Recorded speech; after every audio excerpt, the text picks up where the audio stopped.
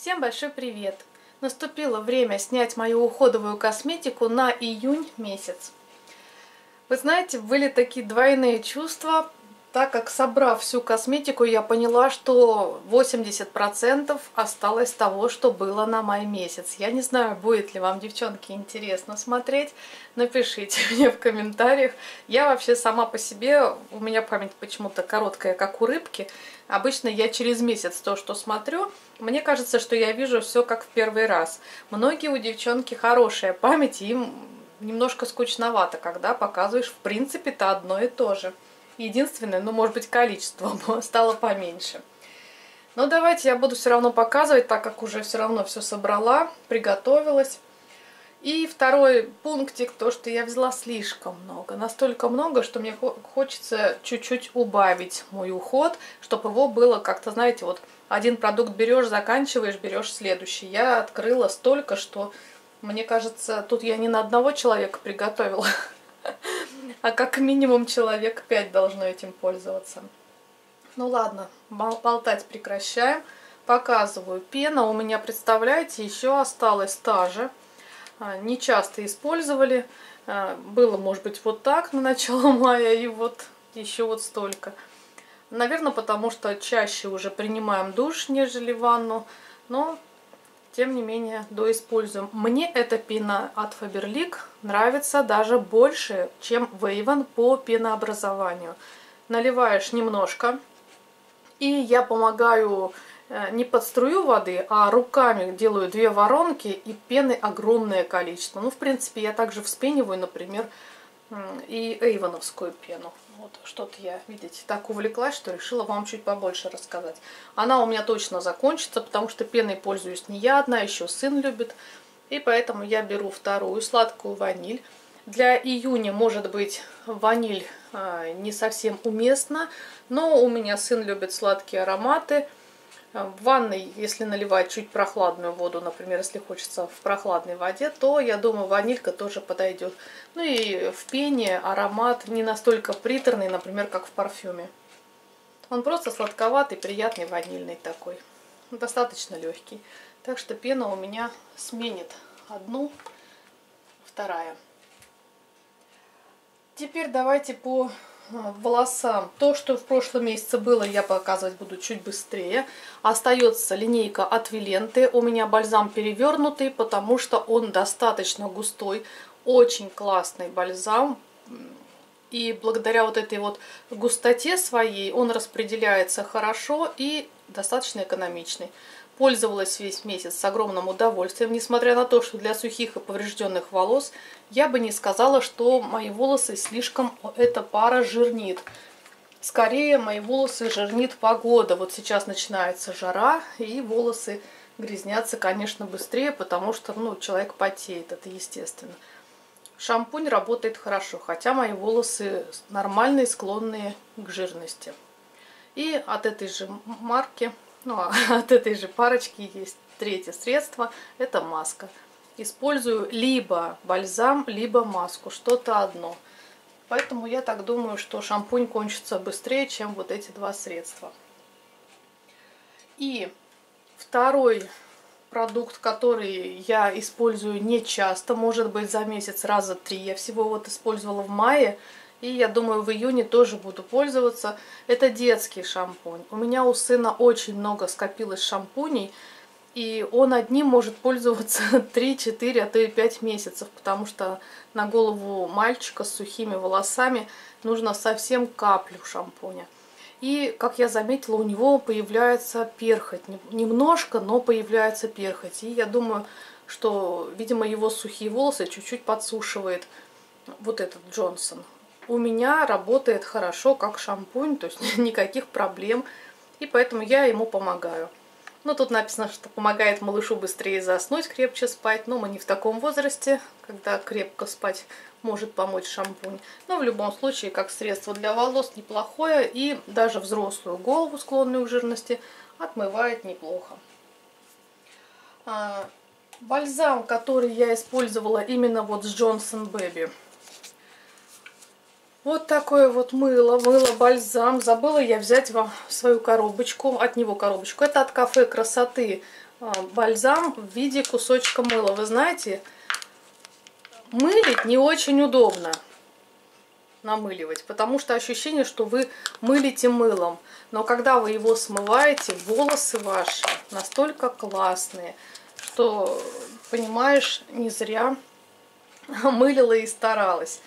И еще одно средство от Faberlic, это несмываемый экспресс-кондиционер. Его осталось немножко, но я думаю, этого немножко хватит на целый месяц.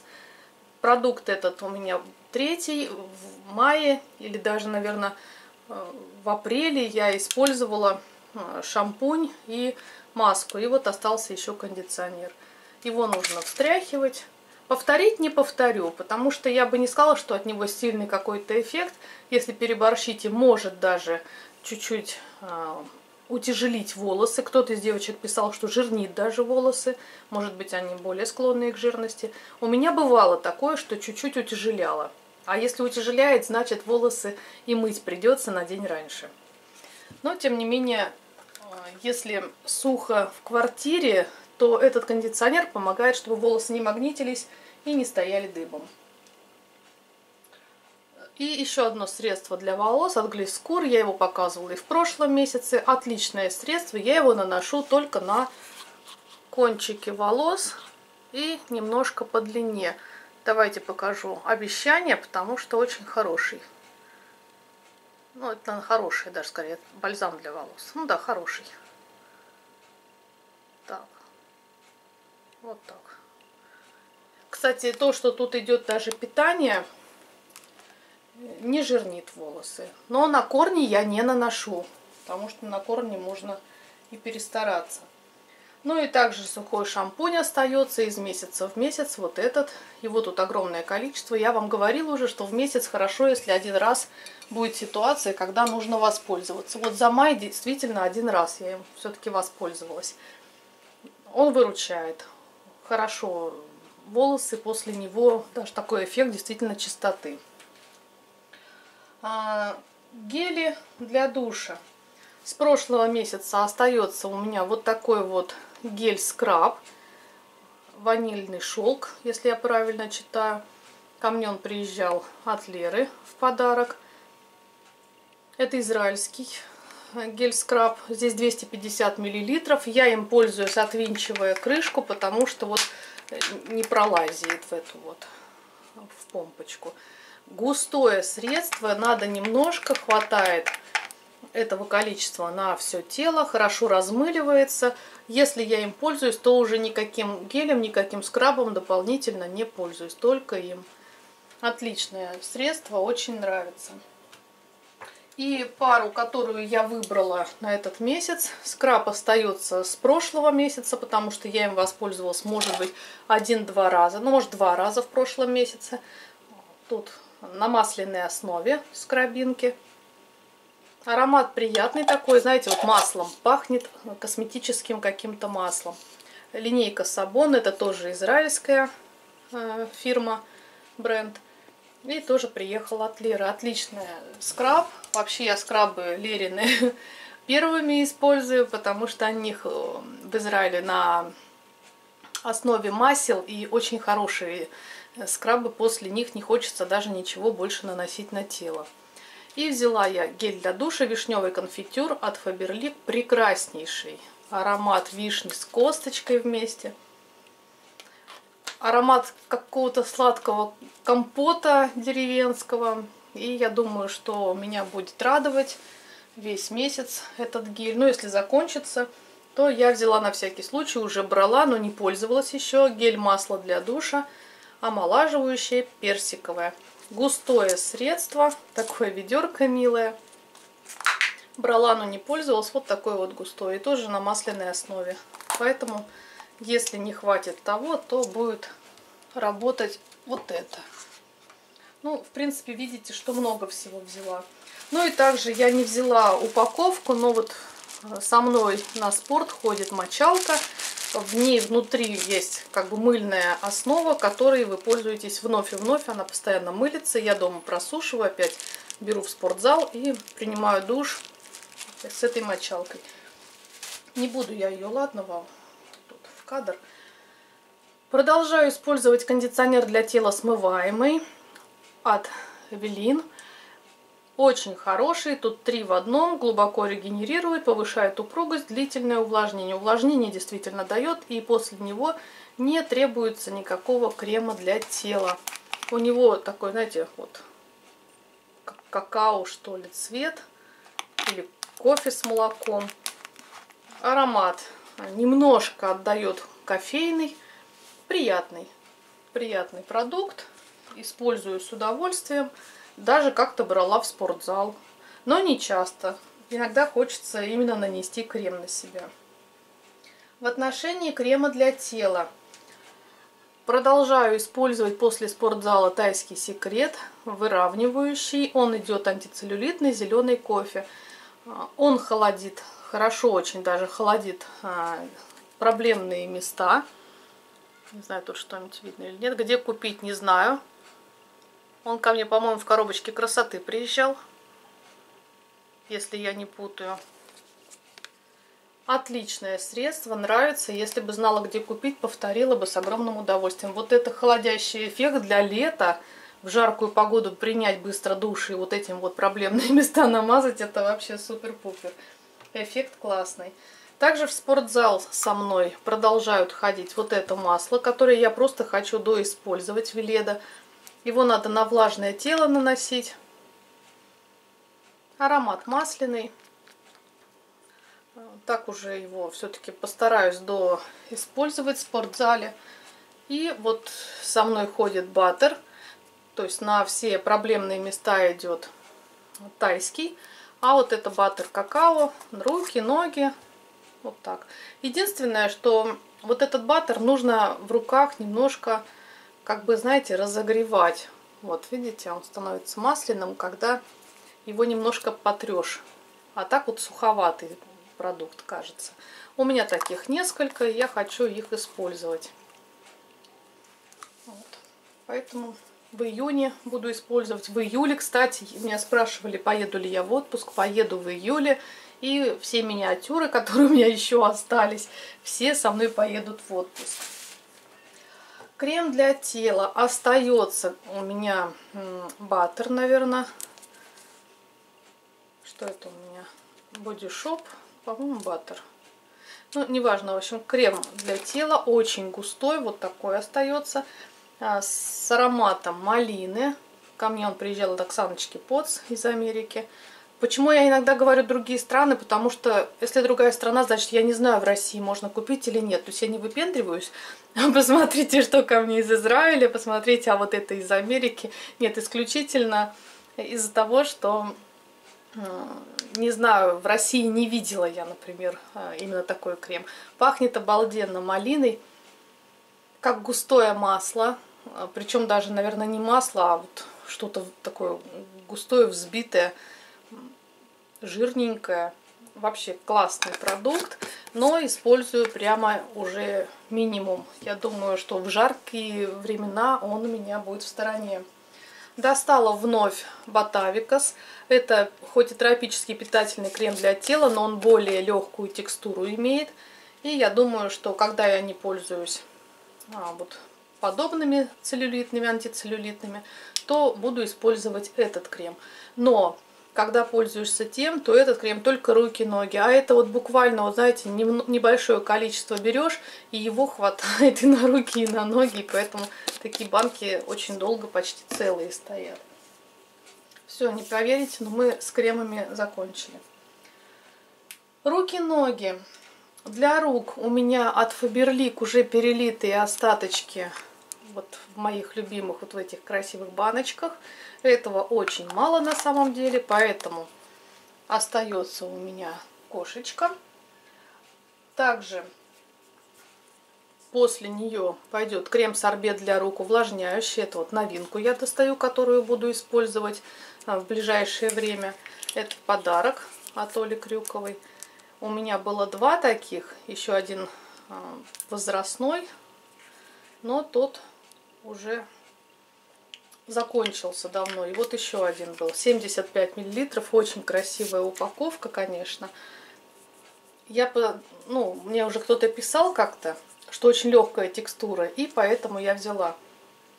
Ой, какой у него приятный аромат. Ну, очень приятный. Нравится. И так как у меня закончился ночной мой крем для рук, он у меня очень долго был. Может, помните, хрюшка такая была, тоже красивая баночка. Она в пустышке ушла, а потом буду я ее показывать уже, тоже в нее буду переливать. И вот около кровати, я думаю, вновь и вновь буду уже показывать. Вот такой появляется у меня крем в использовании. Не знаю, вы что-нибудь тут увидите. Тут 90 миллилитров. Просто яблоко, аромат яблока. Поэтому мы с вами можем его смело тоже открыть. Он не зафольгирован. Да, не зафольгирован. Вот такая текстура. И я его буду использовать уже на ночь.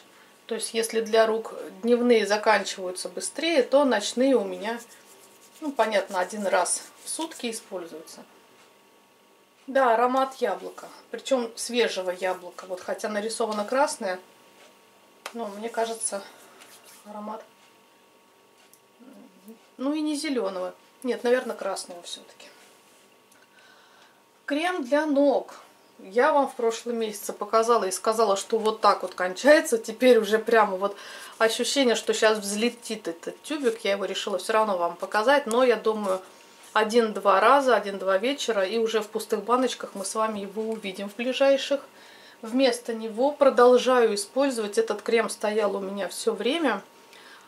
Пчелиное маточное молоко. Даже много раз вам его показывала. Интенсивно увлажняющий. Это такой крем вазелиновый, который в моем случае больше подходит для ног, нежели для рук. У него действительно вазелиновая текстура. Очень похожа вот на тот крем. Для моих непроблемных ног даже это слишком... Ну, тут написано увлажнение, мне кажется, даже и питание дают. Для рук, если руки проблемные, классное средство. Когда руки обветренные, хорошее средство. У меня руки, можно сказать, склонны к сухости, но им достаточно легких кремов. То есть мне слишком жирно. Вот такой. Далее. Вот, кстати, еще баттер, я им не подружилась. Пока я с ним еще не подружилась, но он у меня тоже около кроватки стоит. Не знаю, буду, может быть, чередовать с этим. Руки-то намазала. Несколько раз я его доставала. Он очень жирненький. Тут вот такая жирная... Кому я показываю? Такой жирный кубик. Сейчас вам попробую показать. Не знаю. Его тоже надо немножко в руках как бы разминать. И он как маслом таким вы смазываете руки. Знаете, если бы его можно было только на эту зону нанести, может быть ничего. Но когда вы его наносите, вы пачкаете вот эти вот видите, места, ну, ладошки. И вот эта липкость не очень радует. Но в любом случае, если я с ним сейчас не подружусь, он у меня останется на зиму. То есть пока он у меня так у кровати и живет, никуда я его не убираю. Вот такая жирненькая текстура. И им хорошо, если генеральную уборку делала с какими-то такими едучими средствами. Я забываю про перчатки. И вот тогда тоже хорошо. Так, не уболтала я вас. Сразу покажу жидкое мыло. Я его в прошлый раз показывала. Сказала, что как закончится одно, открою это. Оно действительно уже открыто. Это тоже подарок, но это Avon. Можно его купить в России. Поэтому подарками особо не хвастаюсь. Аромат тайный, любимый. Мой аромат розы жасмина. Я люблю такое сочетание. И поэтому с огромнейшим удовольствием его сейчас использую. Кусковое не понесла. Не буду я хвастаться кусковым мылом. Зубные пасты. 3 штуки. У меня наконец-то на донышке осталась в круглой банке тайская паста. Я ее не понесла, потому что завтра, наверное, она закончится. Открыли не так давно от Сплат. Blackwood. Вы знаете, это супер паста. Длительная свежесть дыхания, забота о деснах, эффективное отбеливание эмали. Да, вот прямо 3 больших жирных да. Отличная паста, очень понравилась. У нее текстура вот такая вот серо-черная. Зубы действительно выбеливает, свежесть дает отличную. Понравилось, прямо вот респект Сплату, молодцы. Также открытые пасты остаются от Биомед Прополис.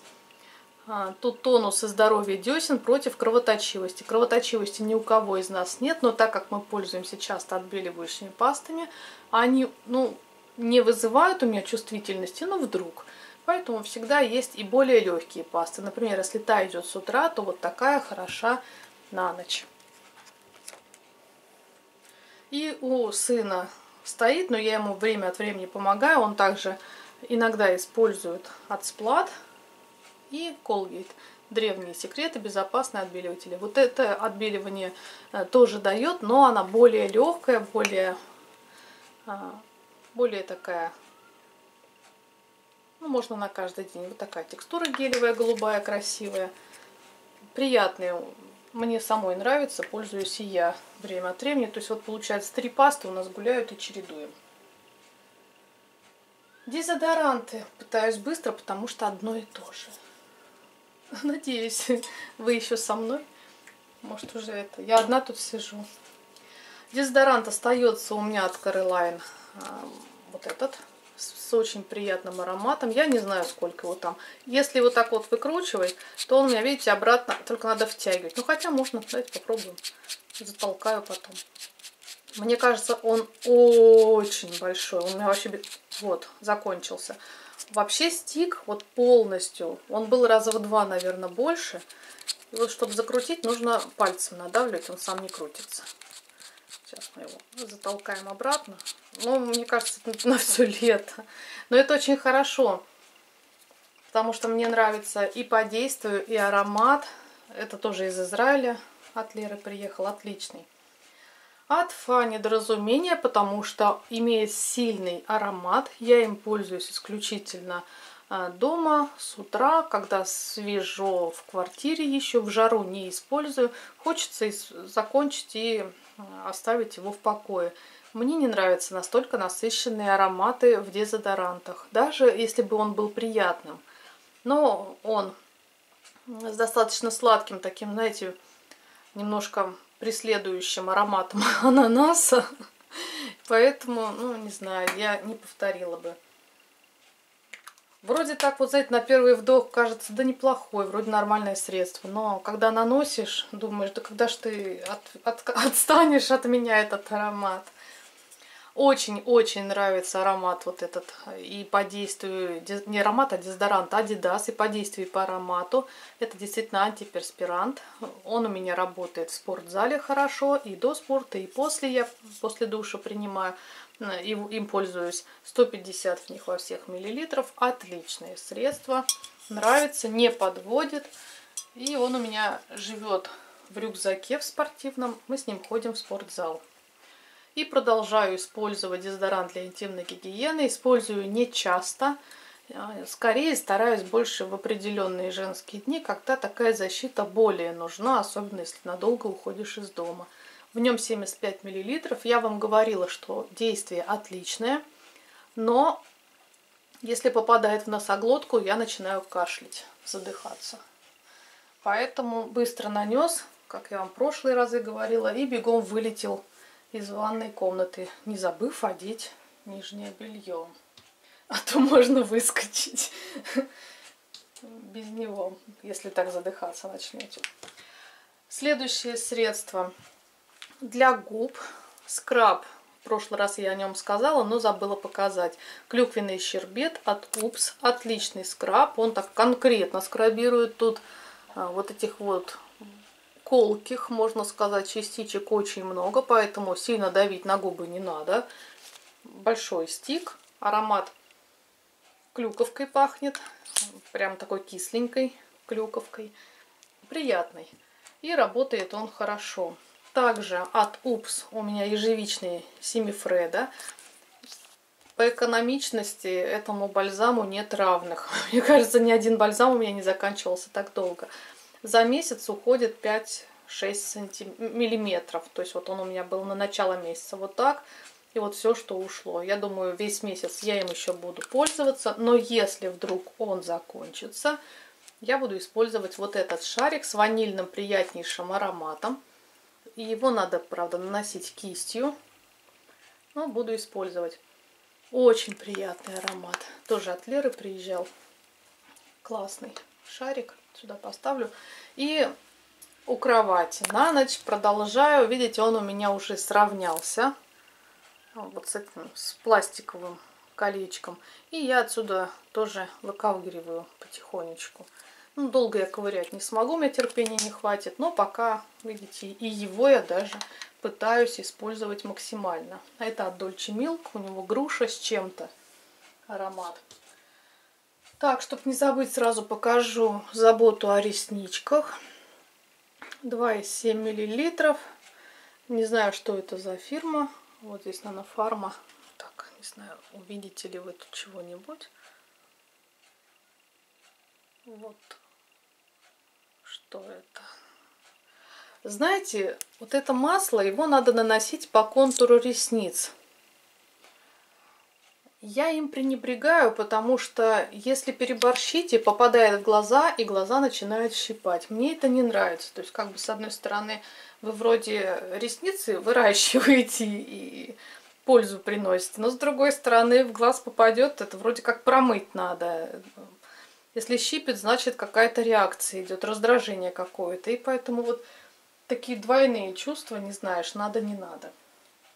Еще одно уходовое средство, которое уходит в сумочку, новенькое. Я обычно не показываю эти гели для рук, но сегодня как раз смена произошла. Один ушел в пустые баночки, а второй я достала в сумочку. Вряд ли я буду вспоминать про него каждый месяц, доставать из сумочки, но сейчас покажу. В любой столовой, после любых магазинов я протираю руки этим средством, обеззараживаю. Отличные средства. У меня всегда должно быть такое в сумке, чего и вам советую. Оно, конечно, подсушивает кожу рук, потому что содержит спирт, я так понимаю, ну, думаю, в себе. Действительно обеззараживает, но потом кремом для рук я дома уже пользуюсь. Так, очищение. Умывашки. Давайте умывашки покажу быстро, потому что я вам все это показала в прошлом месяце. Продолжать буду использовать, я так думаю, ими долго. Вот это просто чудо. От Тони Моли. Аромат персика такой, не знаю, шикарный. Сейчас вам покажу текстуру все-таки. Вот. Как бы вот кусочки такие интересные, которые распениваются, размыливаются. Аромат персика, я говорила, как будто из крана течет персиковая вода. Вот такой распространяется. И гель для умывания от ИЮНЕ для жирной комбинированной кожи. Он мне понравился, он не сушит кожу. Но если сравнивать, то, конечно, он очень уступает вот этому персиковому от Тони Моли. Этот смывается быстро, наносится легко, пенится. А вот этот как-то, знаете, вот скользит, жирнит, его смываешь какое-то время, елозишь по лицу. Но итог-то, в принципе, неплохой тоже. Далее, из умывалок. Мне не очень понравилось, я уже говорила, вот это янтарное масло. Но зато красивый дизайн. Тут такой янтарики, кусочки, камушки. Но мне хочется его доиспользовать. Чаще я им пренебрегаю, но иногда использую сначала его, только не затрагивая область глаз, а потом каким-нибудь очищающим средством, чтобы вот закончить. Но средство неплохое, но как-то вот особо я не прониклась к масляным текстурам. Возможно, для жирной кожи подошло бы лучше, потому что как бы жир смывает жир, то есть он соединяется с жиром лица, и потом вот этими средствами очищаешь и масло, и то, что оно в себя с лица насобирало. То есть оно очень хорошо впитывает и из пор вытягивает всю ерунду. Как бы вот такое действие. А у меня пор нету, они у меня, ну, есть, конечно, но суженные. Так, далее из умывалок. Мы все по умывалкам. Видите, как я люблю свое лицо чистить? Все чищу.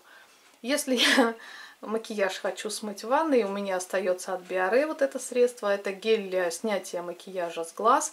Хорошо смывает. Водостойкий не пробовала, а обычно макияж смывает хорошо. Если я не умытая иду, не смытый макияж, а иду умываться, то сначала им, а потом вот этим персиковым. Остается скраб от чистой, все время от чистой линии хочу сказать, от Гарниер, чистая кожа, 3 в 1. Использую как скраб-маску. осталось не так много. Всегда использую перед любыми увлажняющими, питательными, там, лифтинговыми масками. Но зато, когда использую этот гель-скраб-маску, то уже я не очищаю кожу какими-то очищающими масками, глубокое очищение. Этого уже достаточно. Так, уболтала я даже саму себя. Дальше, чем смываю макияж? Остаются два средства. Вот этим использую, этот использую реже. Прямо вот миллиметра 3 хорошо, если убавилась от Avon. Вообще, эйвоновскую косметику смывает отлично. Но сейчас у меня чаще водостойкие средства участвуют в макияжах, поэтому я чаще в сторонке он у меня стоит. А вот двухфазное средство, видите, на начало месяца оно было новеньким, осталось вот так. Я думаю, оно у меня закончится в этом месяце, но ко мне едет точно такой же из Avon. Правда, посылка потерялась, но якобы она нашлась, но до сих пор она ко мне уже как нашлась, неделю все едет. Поэтому я не знаю, когда она доедет и доедет ли вообще. Но там вот такое средство есть, которое я себе заказала. Вот. Удаляет макияж с глаз, ухаживает за ресницами для всех типов кожи, включая чувствительных. Действительно так, ни разу не было момента, чтобы мне попало в глаза и защипало. Отлично. И встряхивается хорошо. Текстура не разделяется быстро, как это было с Флорисан. Я его пока трясу, а мне уже опять двухфазкой стало. А тут действительно перемешивается средство и прекрасно смывает макияж с глаз, даже водостойкий. Нет такого, что приходится по кругу тереть глаза, они уже красные маленькие стали, а вы все еще трете. Нет, все нормально. Так, мицеллярка. Мицелляркой, если я вот этим пользуюсь только глаза, то мицеллярка смывает макияж со всего лица.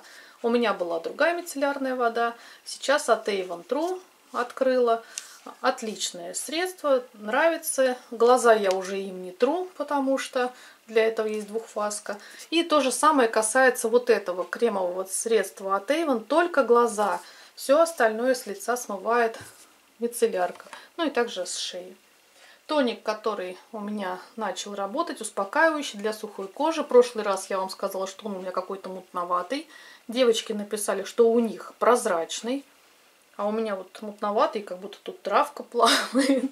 Но вы знаете, по действию он хороший. Я так думаю, видимо, вам сверху бочки налили, и у вас прозрачный. А мне, видимо, со дна досталось, поэтому с мякотью мой тоник. Поэтому я... Но работает неплохо. Тут экстракт ромашки. Я думаю, что мне вся ромашка досталась, а вам водичка. Вот. Ну, в любом случае мне понравился тоник, пользуюсь, никаких раздражений и даже тонизирует. Хороший. Пусть будет с ромашкой на дне. Так, далее еще один тоник. Это уже, если вдруг от ромашки будет воспаление, то мне понадобится для проблемной кожи тоник. Но если без шуток, то он уже спиртовой. Если действительно перед женскими бывает, вы знаете, днями прыщички какие-то, то тогда... На такой случай будет работать этот тоник. На самом деле я его использую крайне редко.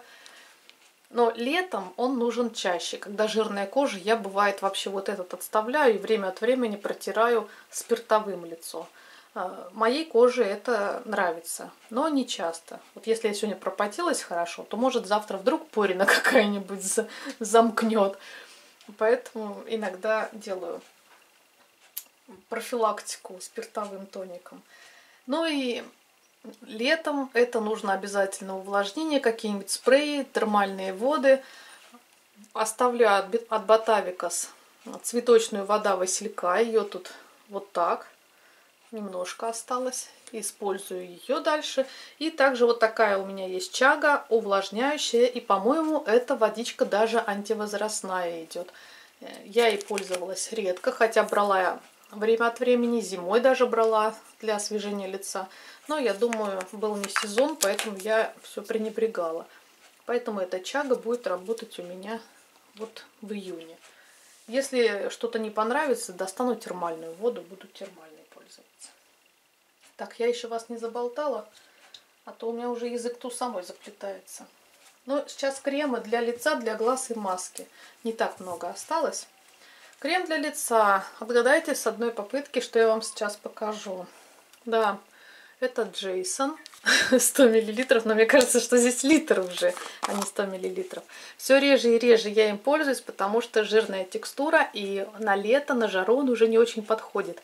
Но его можно использовать как маску, что я и делаю время от времени жирненьким слоем, причем на область лица, шеи, область декольте. И излишки можно потом брать. Но я не убираю, потому что я стараюсь изначально нанести так, чтобы излишек не было. Потому что крем хороший и жалко потом будет стирать.